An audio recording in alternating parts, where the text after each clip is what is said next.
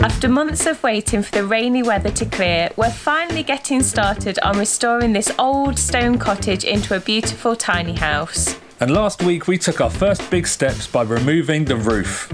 Well, almost removing the roof. That's so much heavier than I thought it was going to be. We'll have to have a little rethink on that one. So we're back down at the tiny house and we are refusing to be defeated by this massive ridge beam. Today is the day that we're going to try and get this ridge beam safely lowered down. Over the last few days we've been coming up with various different ideas of our own, and thank you very much, because off the back of the last video you have also suggested so many different options, which we are very grateful for.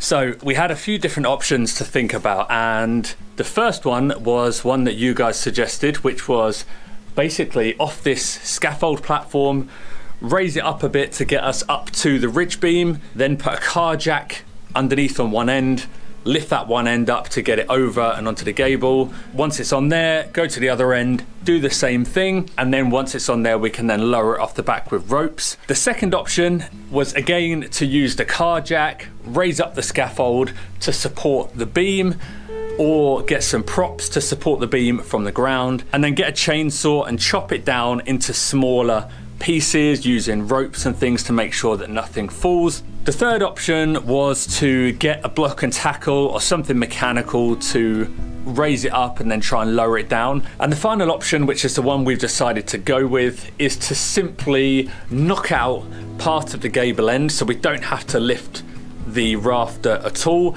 That will allow us to then have a straight, before it gets to the slope of where it is now, to then pull it, roll it to the edge, and then safely and in a controlled manner roll it down off the back of the building. So that's the plan.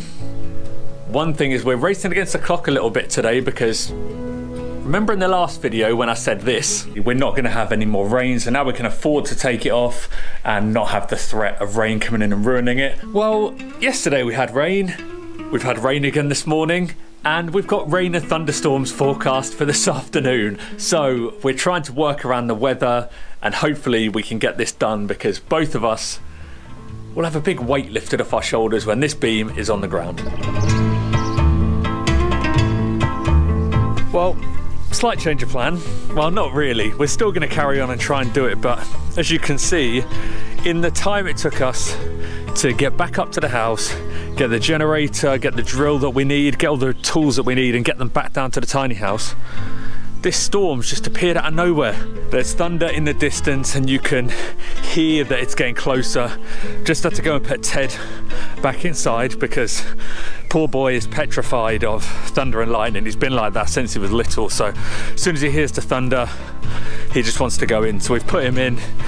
He can stay nice and safe in his bed. Not Pop though, she is absolutely fearless. So she's gonna stay out with us. Don't know if you can hear that thunder. She's quite happy, keeping herself occupied, hunting, running around, doing what dogs do and having fun.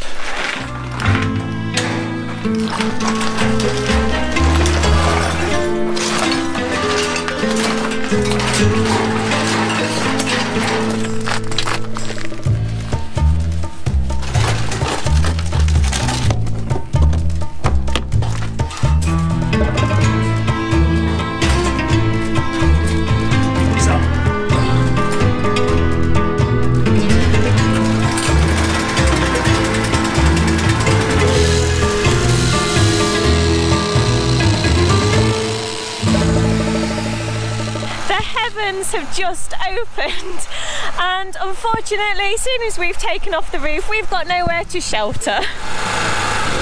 Oh, quick little recess? I think so. Okay. Poppy is such a brave little dog, but she does not like the rain or getting wet, and she's just rocketed back to the house, so I'm gonna go let her in.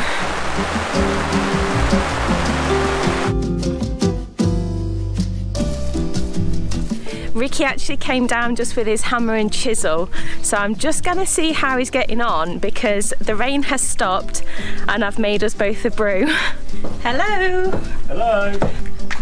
Oh, nice work! You've got a lot off already. Yeah. How's it going? It was going pretty well until about 2 seconds ago when I just smashed through and the chisel's gone flying off the building. Would you mind grabbing it for me? Yeah.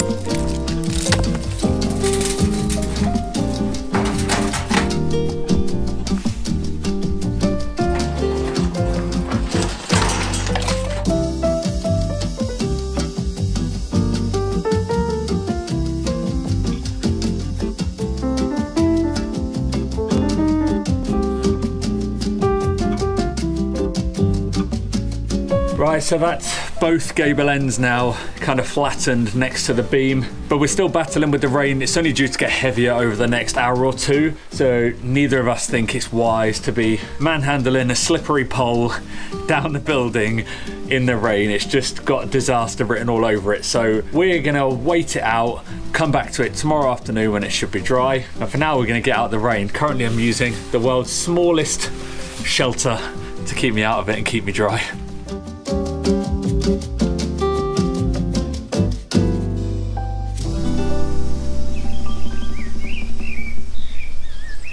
What a difference one day can make, from the thunderstorms yesterday to this beautiful sunny morning we've got today. So just before we start the day and try and get this beam down, just wanted to say off the back of the last video, there was quite a few comments of people saying, can't you just keep this beam up? It looks to be in good condition. Can't you just save yourself the headache of getting it down? Well, this beam is really not in good condition to be kept up. It's first of all riddled with woodworm. As you can see behind me, there's all areas where it's literally just crumbling and dusting away, and there's many places like this. It also has carpenter bees going in and out of it, and then also where this roof has been leaking for God knows how many years, it's got really wet. So for us, keeping it's not an option. We want to get rid of it, get some nice fresh wood in. So yeah, it is a bit more work, but definitely well worth it.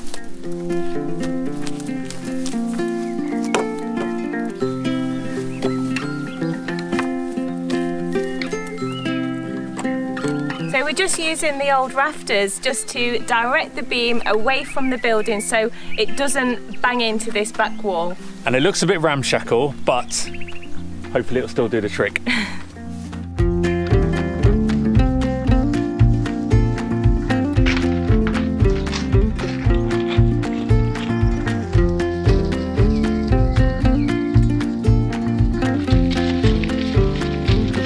Training for a boxing match. So after some very careful engineering calculations, which consisted of us just checking that our ropes were long enough, we've got a plan, and it starts with these ropes being attached to either end of the beam, and then these are going to be attached onto the front of our van. We're then going to use the van to ease the beam down the back of the building. We are then going to have this third rope, which is going to be tied around the middle of the beam. This is going to go off the back, and then kind of tug of war style, Victoria and I are both going to get on that and pull it to get this to the edge of the area where I cleared the stones off yesterday, and then hopefully the car will hold it in place before we can start rolling it down.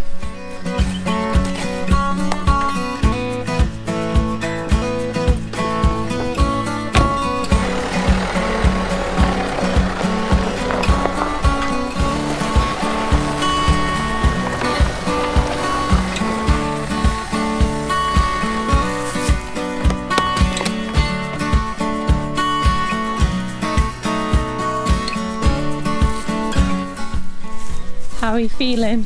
A little bit daunted by the task ahead, but you know, time's upon us. We just got to do it. Okay, ready? No. 3, 2, 1. It's not going. Right, well that first attempt was a big old fail, so we're now doubling up the rope so we can pull one each, see if that has any effect. 3, 2, 1. Going. Okay. I think we've discovered that by having the ropes on it, we're not actually trying to pull it and turn the beam to roll down the back. We're actually just trying to slide it, which is why it's so difficult, because I've just come up onto the top of the building and I can just move this beam so easily with one hand. So now Victoria's going to stay down the back. I'm going to roll it off and I think that should work. We need to move really quickly because I can hear thunder, we've got heavy rain in the distance and the sky is turning completely black.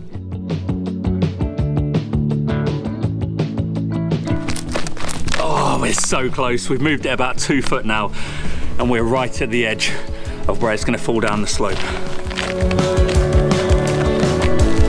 Woo!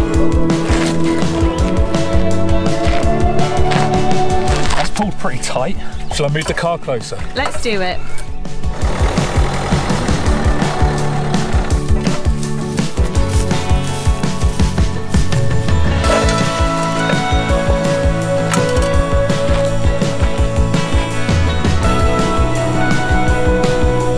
We've managed to get the beam all the way down the slope and it's now resting on that back wall. It's all the way down the slope. The van has done its job and done its job very well, so we can take the ropes off and use manpower and brute force to get it the rest of the way.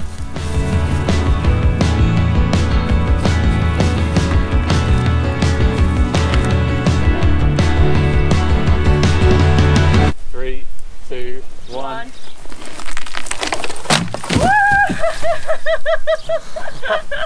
Oh my god. Well, I am over the moon about that. I don't know about you. Yeah, hold me steady. Okay. The fact that that came down, nobody's injured, no damage to the building.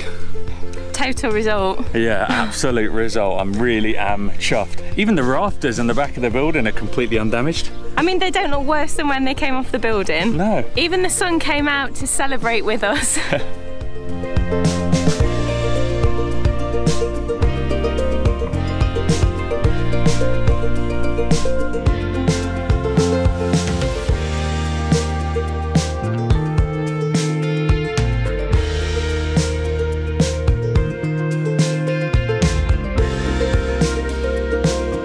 Today we actually have cause for a double celebration because it marks the anniversary of when Poppy actually arrived at the farm. And it also marks her 2nd birthday because the vet last year gave her this date as her birthday because she was a little stray beforehand. Come on in.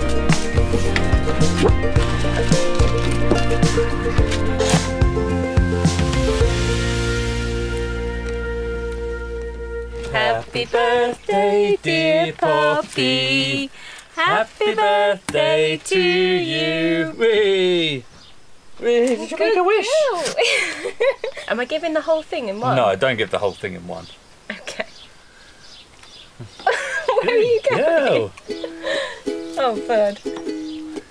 While the dogs certainly seem to have approved of these, I made some muffins. They've got tuna, carrot, oats, oregano and egg in them. Oh, and a little bit of flour to bind it together. They are human friendly too. Do you want one? No, thank you. Thank you to everybody in your comments being concerned about Poppy in the last video. She's doing much better now. Her sneezing has stopped completely, which is amazing. It was definitely a gradual process after she had more and more days of the anti-inflammatories. So we definitely think there was some sort of trauma when she went for the lizard. Something up her nose had a bit of an impact, and I think it was just swelling. So anytime she sniffed or anything went up there, it was just aggravating it really quickly because her nasal canal was so closed. But now it's completely stopped and she's doing well. But yeah, thank you for all your nice comments and concern. Thanks for watching. We'll see you next week when we're hopefully going to complete the plunge pool.